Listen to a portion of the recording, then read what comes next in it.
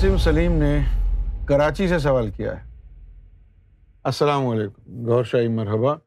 میں آپ کے سوال جواب کے سیشن بہت شوق سے سنتا ہوں، خاص کر ولایت اور ولایت کا فرق، مرشد کون ہوتا ہے، کئی سوالات کی الجھنیں ختم ہو گئی۔ اب بھی کئی ایسے سوالات ذہن میں گردش کرتے ہیں جن کا کوئی بھی جواب استدلال کے ساتھ نہیں دیتا۔ میرے ارد گرد دوست احباب کا ایک ایسا حلقہ ہے جو کہ کسی نہ کسی طور پر طریقت اور خانقاہی نظام سے جڑے ہوئے ہیں۔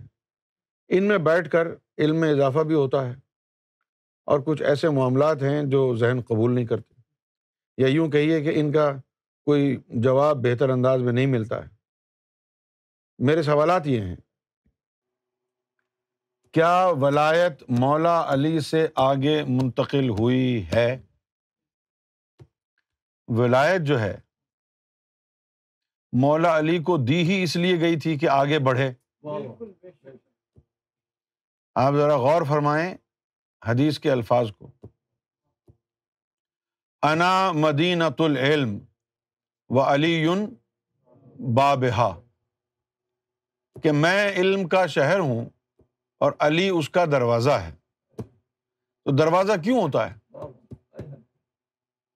تاکہ اس کے ذریعے لوگ شہر میں داخل ہوں۔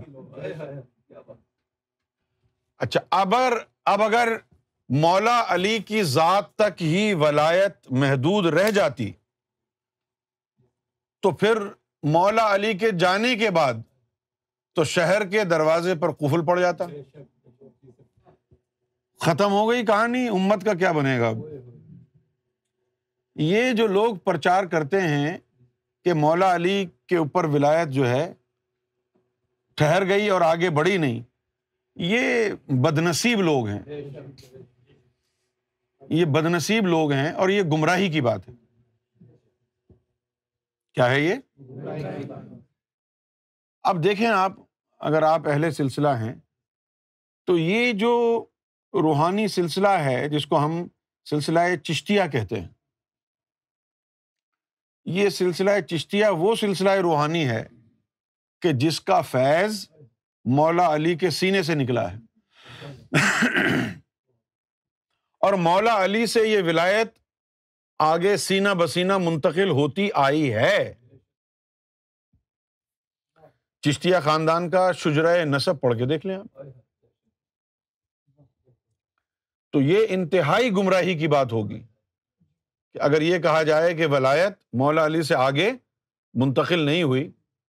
صرف مولا علی ہی تو ولی نہیں تھے نا یار، اب اہل بیت کی جو تعظیم ہے، تکریم ہے، اس تکریم میں اپنی طرف سے گمراہ کن باتیں شامل نہ کریں۔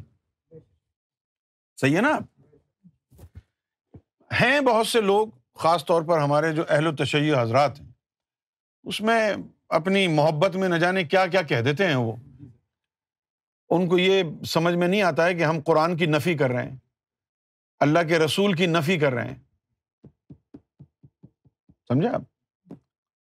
اب اگر حضور علم کا شہر ہیں اور علی اس کا دروازہ ہیں، اور علی کے بعد وہ ولایت آگے جاتی نہیں ہے، انہی پر ختم ہو جاتی ہے، زمانے میں مولا علی کے بعد کوئی ولی آتا نہیں، تو پھر امام حسین امام حسن کا کیا بنے گا؟ وہ کون تھے؟ اگر ولایت منتقل نہیں ہوئی مولا علی سے تو امام حسن امام حسین یہ کون تھے؟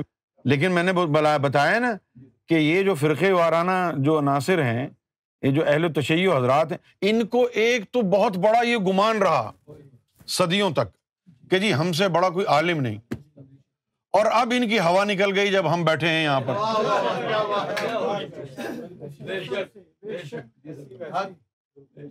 اچھا، یہ ہم ایک کمرے میں بیٹھ کے تو کر نہیں رہے بات، جو ہم نے یہ مطلب اپنی جے کار کرانی ہو، یہ تو لائیو یوٹیوب پر کہہ رہے ہیں، جس شیعہ کے کان میں جا رہی ہے بات اس سب سے بڑے مولوی کو لے آئے،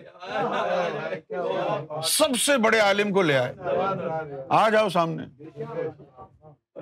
اگر مولا علی سے ولایت آگے منتقل نہیں ہوئی تو امام حسین اور امام حسن کا مرتبہ کیا تھا؟ منتقل ہوئی نہیں وہاں سے تو آگے۔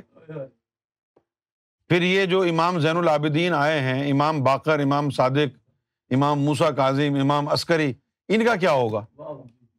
یہ فضول لوگ ہیں۔ اب دیکھو نا، ان کو بھی مانتے ہیں سب، یہ اہل تشیع ان کی بھی تعظیم کرتے ہیں، یہ بھی امام ہے، یہ بھی امام ہے، یہ بھی امام ہے، لیکن امامت منتقل نہیں ہوئی وہاں سے، اور تو منتقل نہیں ہوئی تو ایک کتھوں آئے نے؟ منتقل نہیں ہوئی تو یہ کہاں سے آئے پھر امام؟ تو یہ فضول باتیں ہیں، جہالت کی باتیں ہیں۔